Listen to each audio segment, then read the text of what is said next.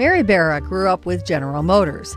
Now she's trying to grow GM back into an automotive powerhouse. Raised in a Detroit suburb, Barra watched her father go off to work at a GM manufacturing plant before heading off to the General Motors Institute, now Kettering University.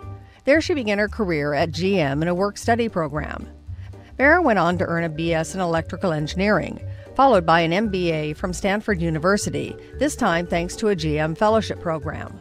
For 30 years, Barra worked her way up at GM. She was in charge of virtually everything at one time or another, from human resources to engineering to manufacturing.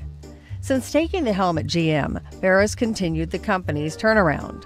The company sold its money-losing European unit and has exploited the SUV crossover sales boom.